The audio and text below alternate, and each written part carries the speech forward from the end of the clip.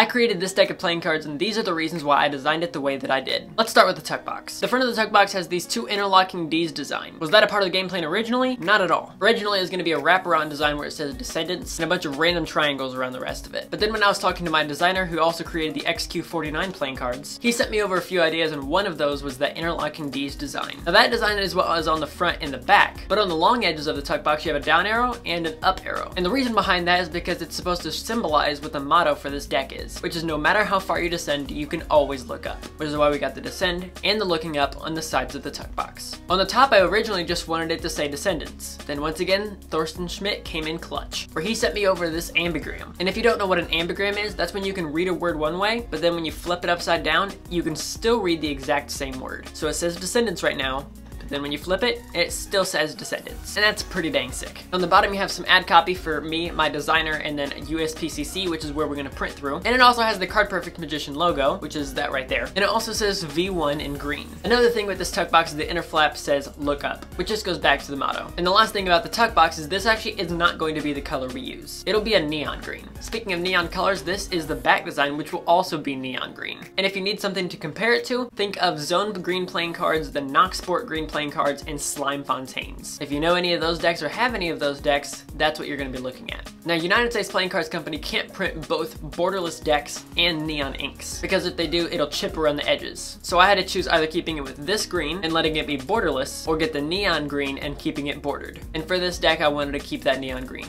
Now, why did I create the back design the way that I did? That's a much longer story for another time. I actually released that video a few days ago, so at the end of this one, it'll be right here. For the number cards, we decided to redo all the pips and indices and change the reds to green. I always thought it'd be weird to have a green back design and then red and black on the faces. And especially for a Cardistry deck, I don't like it when it's completely standard. And when Thorsten sent me these ideas for the pips and indices, I 100% hopped all over it. I always knew that I wanted custom pips for that, but I had no idea what I was getting into. One thing I did always know is I wanted the 3 aces to be enlarged, because I love it when the aces are separated from the number cards. It should go number cards, the 3 aces, and the court cards, and then the ace of spades. And speaking of the court cards, I also knew I wanted them to be fully custom. I still wanted them to be recognizable, because I do love to perform Magic, and I still want to be able to use this deck for Magic, but it's definitely not going to be its main intention. Plus, if my friends want to play card games with them, I don't want them to be deterred from doing that just because the courts are so overly customized. And this is what we ended up coming up with. It's your same basic course design that you're normally used to, but with a few small changes. All colors were stripped away and just left with black and green. You do have a little bit of the back design in each of the court cards, and you'll notice that all of the court cards are actually looking up,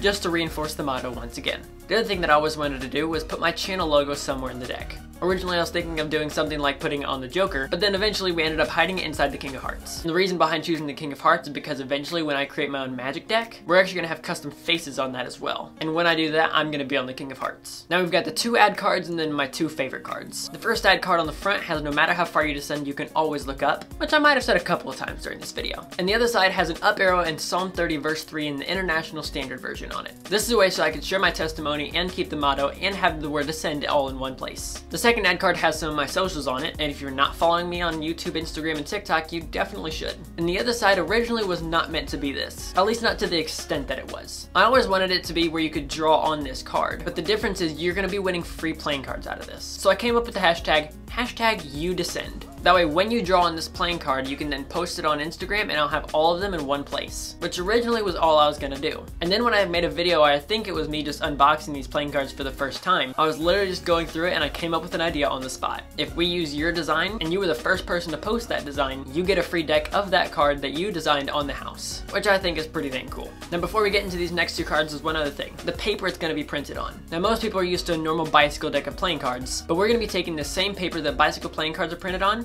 and actually pressing it down even thinner, which is gonna make it absolutely effortless to do any cardistry move. Then you're gonna have the duplicate jokers. Now Make Playing Cards, where I printed these prototypes, only can print 55 cards, which is why I only have 1 here. Originally, I had literally no idea what I wanted from the jokers. I was just gonna use my channel logo. Then as me and my designer were talking about it, I decided I wanted to have something with an actual jester hat. But I was nervous because the jester hat is curved and the back design is a bunch of straight lines. And truth be told, I'm still not sure how he came up with this, but he managed to combine the two beautifully. And for the Ace of Spades, this was not my idea originally at all. Originally, I was gonna have another back design on the face of the Ace of Spades. We're gonna take the back design, including the border, paste it onto the other side, and then have a large spade logo cut out. So you'd have to use the negative space to see the Ace of Spades, which I still like as a concept. But man, when he sent me this, I went crazy. Crazy enough that I got it as a hoodie, and I'm very happy I did it because this thing is super comfy. And if you want to pick up these cards for yourself, you can actually check out the Kickstarter page right here. And if you want the full story of why I created the back design, you can check out the video right here. I'll catch you guys in the next one. Make sure to subscribe for more Descendents playing cards and playing cards content. This is CPM,